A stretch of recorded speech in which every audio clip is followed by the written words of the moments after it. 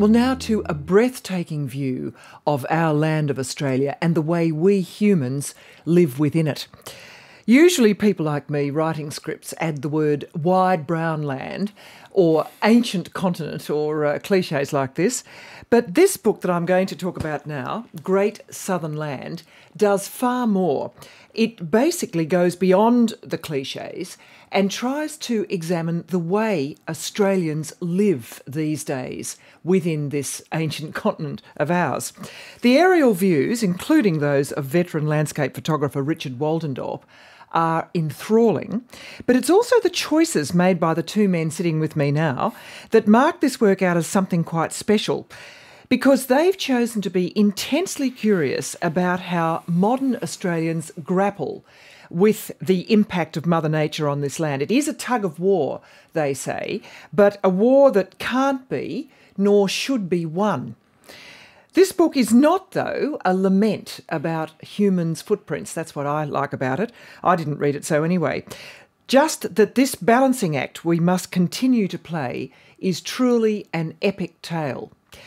And I'll flesh out more with Ivan O'Mahony and Steve Bibb. Ivan was series producer of the documentary series Great Southern Land, and Steve was executive producer. So welcome, gentlemen. Thank you. Thanks. Congratulations on just a beautiful book. But in a country this big, you say, it's only from the air that you can truly see what is at stake. So, Steve, in your words, what is at stake? It's interesting because it is that clarity that you can only get by being in the air. You know, you're stuck in the ground in the midst of it. You can't possibly see that, and we go about our daily lives and you can't possibly appreciate that. So you need to get above and to see that clarity. What's at stake? Lots of things at stake. You know, we look at, there's food security is a big issue we look at. We look at power generation and how we're going to do that into the future. We look at all these sort of issues that are at stake. Population growth, how we maintain our population growth, and there are lots of debate around that. We don't get into it. It's not a polemic. The television series nor the book is a polemic. No. It is account of how we are today. Better or for worse, it's how we are today. It celebrates the good things we've done, and it sort of questions the things that maybe we're not doing so well. Is it full of wonder and awe, Ivan O'Mahony? Would you use those sorts of words? I think it's really hard to not be in awe once you hover above Australia. But I don't think that the series is just celebratory in that sense. I think there's plenty of grit in it, both in the book and in the TV show. One of the examples from the show is this story that we did with Laurie Felino, with a bear handler whose job it is to climb on high wire, on live wires, brimming with a 500,000 volts. And he does that so that he can keep the insulators clean and keep the power on, and we can have our cups of tea uninterrupted. And so there's a lot of very gritty stories. Where does he work? He works in Victoria. And there's a lot of stories like that as well, both in the book and in the series, that really show, the work that people are doing throughout Australia, to the kind of jobs that we're not really aware of. Laurie has identified a faulty spacer, a crucial device holding the lines apart. If they touch and short out, thousands of homes will be without power. A more hands-on approach is needed.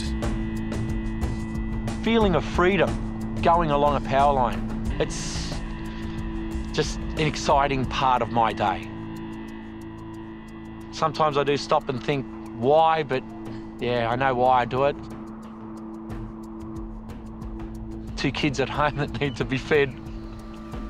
Next time you flick on your AC, think of Laurie and his high wire act.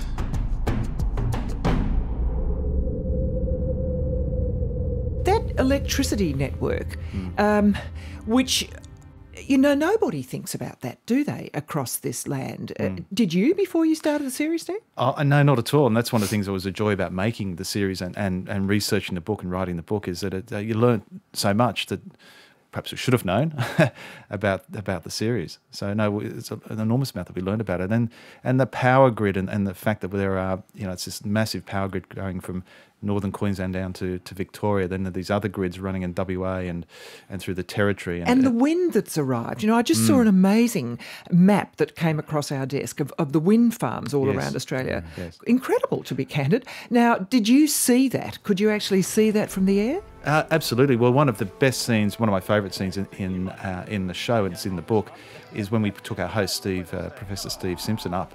And it was Ivan's idea, actually, which was to put him in a glider.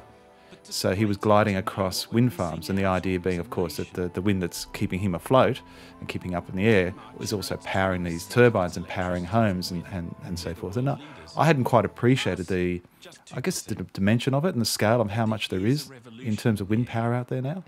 And could you compare and contrast in a way, Ivan, with the coal mines? Because you do talk about coal. And one of the things you tell me, which I didn't know, was that HMS Endeavour was actually a converted coal carrier. That's right, yes. Right back for our very start as a settled nation, we had coal in and Bass and Flinders were the first two early explorers to actually find coal. So when you were looking at these power stations from the air, what impact did it make on you? The one thing that really stands out when you watch it from the air is just how vast the coal industry is. And this is both looking at the mines and the power stations. There are so many of them dotted everywhere around the landscape. But what is also, what is really interesting is now more and more you're seeing these turbines come up. Of course, Australia is right in the path of the Roaring 40s. So that whole belt in Victoria and Tasmania is incredibly wind prone. And it's, in fact, is seen as one of the best places on earth to build these wind machines. So. What about the dingo fence? I just heard Fran Kelly recently talking to a sheep farmer from, I think, around near Blackall in Queensland, who was getting out completely of sheep because he'd had to go out. The dingoes were coming down through the fence. They were savaging his sheep. And he said that they eat their sheep alive, so it's a terrible death, in other words, for the sheep. And I think it was an extraordinary drop-off in sheep farming, partly through cattle prices, but because of this problem of the dingoes coming down through the fence. Now, tell us what it was like to see that fence, Steve. Well, what's amazing is I didn't realise, you asked me before, another thing I didn't know was the scale of that fence and how vast and long it is and where it goes from and where it ends up. And of course it goes across, very varying countryside. So how you maintain the fence is quite a question, in such a vast area. So if you don't maintain it, very quickly those sort of incidents can happen. So it's an impressive-looking fence, no doubt about it. But it strikes you, that it's a big job just to maintain things, which is what we do in the book and in the series, is look at the people who are maintaining them. But we also filmed and mentioned in the book, I think, the idea of a trapper down in New South Wales in the Snowy Mountains area, and how his job is actually, once the dingoes who are down in that area, and also the sort of rabid hybrid dogs down there, and how they're killing sheep down there as well, and his job is to stop them. So these are dogs, obviously dingoes within, that well past the fence, they're actually within it as well. But the devastation is enormous. It's just inconceivable that we build a dingo fence now, isn't it? It just shows you about attitudes to Australia and people sort of saying we're going to tackle this land. Infrastructure. And this tug big of war. infrastructure. Big infrastructure, yes, certainly. The other interesting thing, sorry, Geraldine, with that fence is that because there's a fence, it's also the reason we don't have camels in New South Wales. Because it's what's kept the camels at bay. So we've got 1 million camels roaming the outback, but they're not in New South Wales, and it's one of the few parts in Australia where they barely exist, and it's because of the dingo fence. And in fact, the people who maintain the dingo fence, the various organisations who do that throughout the states, whenever they know that a certain part of that fence is near camel territory, they'll heighten it and they'll electrify it. So you talk to the guys who maintain the fence, every now and then they'll find a camel on its back because it's just had a little bit of a hit. And it's still wondering what happened to it.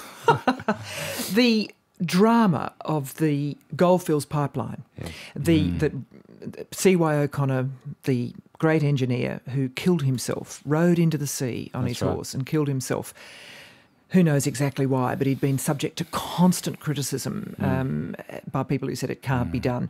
That obviously, the longest freshwater pipeline in the world, obviously that totally captured your imagination. Oh, it did, because, again, when you actually get to see this thing and you think, they did this when? And I'm going, back then, okay, so how much, how much, technology did they have then and how much do we have now? And they put this massive infrastructure project in. And they just did it because it had to be done. Talk about a big vision. Oh, totally big vision. And the pressure on that poor fella, C.Y. O'Connor, was dreadful. You know, the criticism from the local papers, the local editor of the local paper was tremendous, and the different governments at the time saying, you're wasting money. Why would you ever put water out to there? It'll never work. Kalgoorlie will never work. Coolgardie will never work. But it does more than nourish Kalgoorlie and a gold mine. It also gives life to farms, 100,000 people and 6 million sheep. A tug of war won with bold foresight. Building new pipes today would unlock more land, but moving water a long way is very costly, and the overall benefits debatable. Look, overall, I've got to say, it was the pics of the true outback that I just thought were unforgettable. I mean, they're all lovely pictures, but the outback, it just... It must be, it's terribly hard on individuals on the ground, but my gosh, there's nothing like it, I don't think, anywhere else in the world, did it? I mean, Ivan, you're a good Dutch Irishman, or Irish Dutchman, not quite sure. Australian now. Did it strike you like that? Or did it capture you or not? Or is it too big? It did. I think this is where also the photographs of Richard Waldendorp have helped tremendously with the book. You know, in the television show, we were able to showcase some of it, but actually the outback is a very difficult part of Australia to work, to get the right helicopters to put our Cineflex cameras under, because they only fit to certain helicopters. Those helicopters tend to be in the more build-up areas, whereas the mustering helicopters, the Robinsons that they use in the outback, are not the right type. So we tried to cover the outback as much as we could in the television series, but it's really in the book where it comes into its own, because Richard was able to fly over with a little airplane and take all those extraordinary shots.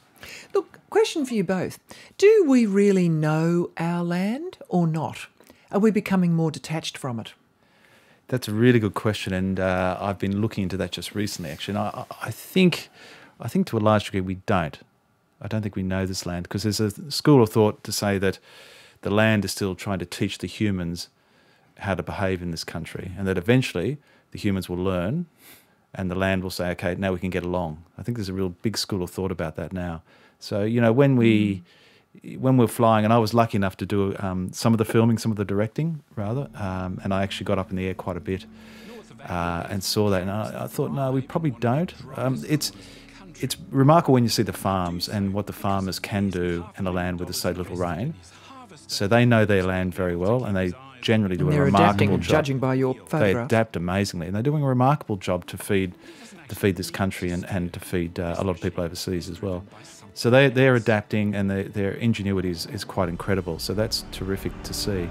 We're collecting a signal from the sky that's going to a beacon on our tractor. Yeah, it's pretty good. You take your shoes off, put your feet up on the glass, pour yourself a cup of coffee, talk on the phone. Yeah, it's all a bit easy. It's all good. The GPS system's been a very useful tool for us.